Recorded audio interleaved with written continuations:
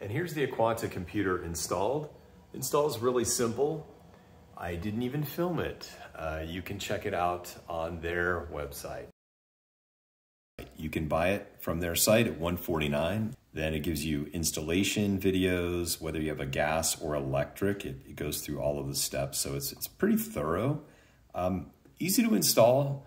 The thing that takes time is just tucking everything away the way it needs to be, running the wires, etc. So depending on how careful you are or don't care to be, it'll go as fast or as slow as you need it to be. Wow, that's a weird statement. Anyway, then it talks about overall your expenses. Typically, water heating is 18%. But to me, what I like also is not only that part of it, although this isn't going to be, you're not going to be saving hundreds of dollars a month. Based on my usage, I'll show you what I feel like I saved. But what I like it too is you can control it remotely, just saying, hey, like we're away for half the day, or we're going on vacation for 2 weeks. You would just set it to away, and it's just electronic. So it'll completely set it, just like as if you took the pilot light all the way down to away or vacation mode. It's doing that same thing. This, by the way, can never go higher than the physical knob on your water heater. And that makes sense. I think it's also for safety. So let's go ahead and log in so you can see what the control panel looks like. All right, so this is my water heater. It is a 50-gallon, which is pretty good. We have 4 people living currently at this place. You can also boost it. If you click on boost, you can set a duration or in the future, and it'll boost it, I guess, where it's just gonna make sure it's always at that highest temp. Actually, you could say, before I installed this unit, that's what it would have done. It would have always just been cranking away at that full temperature or physical on the knob, right? You've got different settings on the knob. I'll show you that. And that's where it would always maintain that level. But even when you're sleeping, and that's where the waste of energy is, right? You don't need, or if you go away for half a day or longer. It's nice. You can have additional units where if you had a second home for vacation or whatever, you can control it from there as well. So I think the key is not that you're saving tons of money every month, but it does add up and you will save. And I feel like I'll show you my statistics, and I do feel like I have saved money, and I'll show you that. Here's the usage. So we're going to back up the truck a little bit. I installed it January 30th. And here it's saying how many therms. So obviously that was like barely half a day of data that it captured.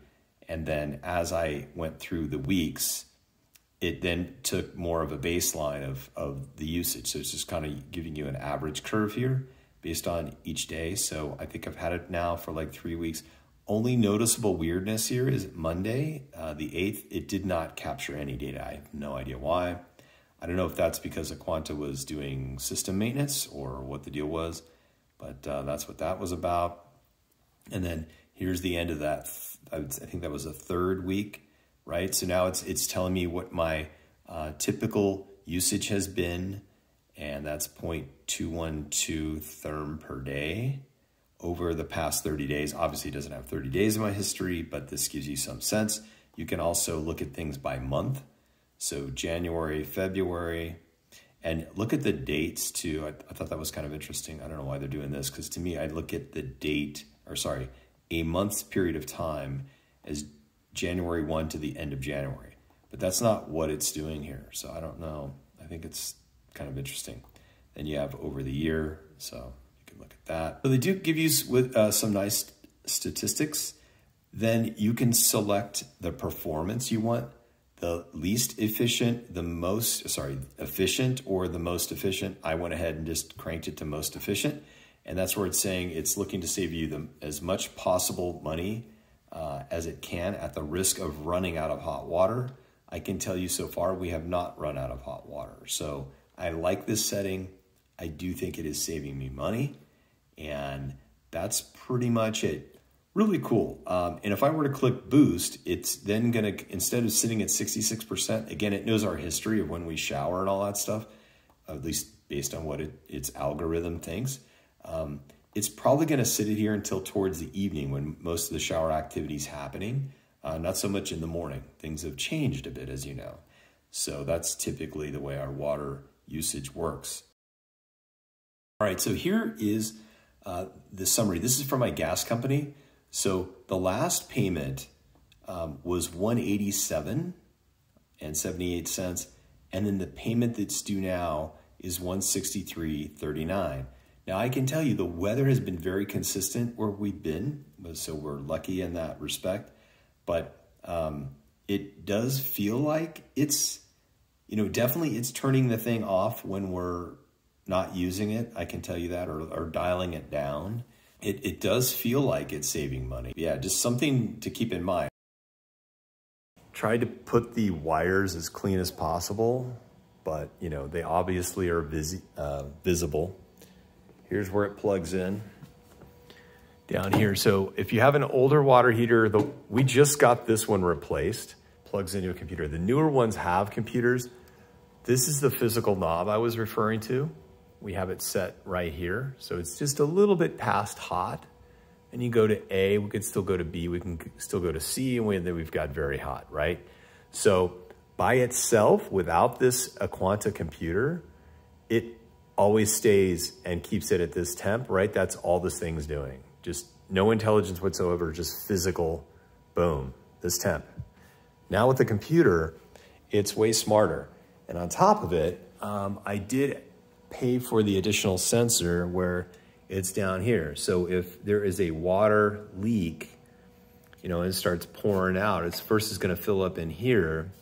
And then, but this thing is, I have it just mounted here at the bottom.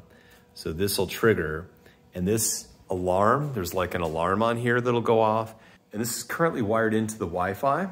So you can see when it's got the blue light that everything's working and it's connected to the system. So this is the cold water going in, and then, you heard it click? It just clicked. So it's now, you hear the burner? So it wanted to heat the water to make sure we at least had more than 66 is what I'm assuming. And then that's the hot water going out. And we also have a circulatory pump here as well, which is connected in. So that's the way ours is rigged up. All right, so let's give the water sensor a whirl. We're gonna see what happens. I have a little cup of water here. I'm not gonna soak it because, at least hopefully I don't have to, because I don't know how long that'll activate for. So I'm gonna put a little bit of water here. I don't have it submerged per se. It's definitely water. Yeah, here we go. Okay, this thing's got an audible alarm. Okay, here you can see the Aquanta app. I have the Aquanta app installed. It's showing a little water drop. Yep, there it says Aquanta has detected a leak. So you click on it, and this is the app. Okay, it says a leak was detected. February gives you the time, and that is correct. You say okay. And at that point, I could set it to away mode. I was like, oh no, what's going on? So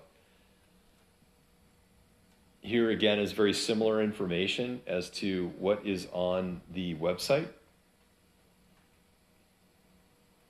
Here, it does, although it doesn't show you the tank, at least not on the Android version, but it does show me the temperature and the percent of water. Okay, so I cleared off the water. There's no more water. It has stopped beeping.